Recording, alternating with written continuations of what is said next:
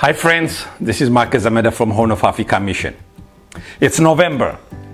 It's a month where we celebrate Thanksgiving, one of my favorite holidays. There's no pressure like Christmas. You don't have to buy gifts or anything like that, but as a family you come together, celebrate God's goodness, eat a nice meal, and fellowship with friends and family. So with that in mind, this month I want to share a verse from Hebrews chapter 13 verse 15 to focus our reflection on Thanksgiving. Hebrews 13:15 says, "Through Jesus, therefore, let us continually offer to God a sacrifice of praise, the fruit of lips that openly profess His name." The Bible tells us to praise God sacrificially, continually, through Jesus. So let me take a couple of points. The first thing the Bible reminds us is our praise must be through Jesus to arrive to God.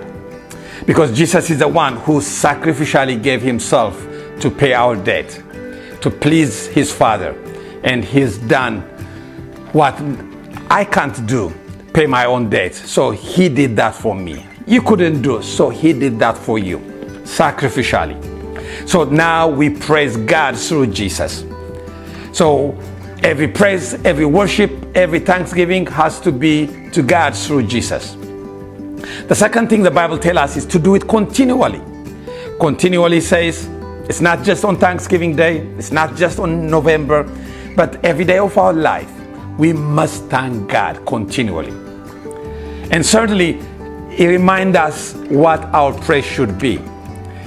The Bible tells us our praise should be a sacrifice of praise.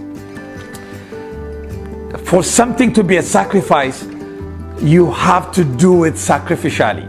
You can't sacrifice when God answers your prayer to say thank you.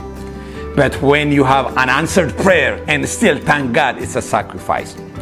So this month I want to remind you, the Bible reminds us to thank God sacrificially, continually.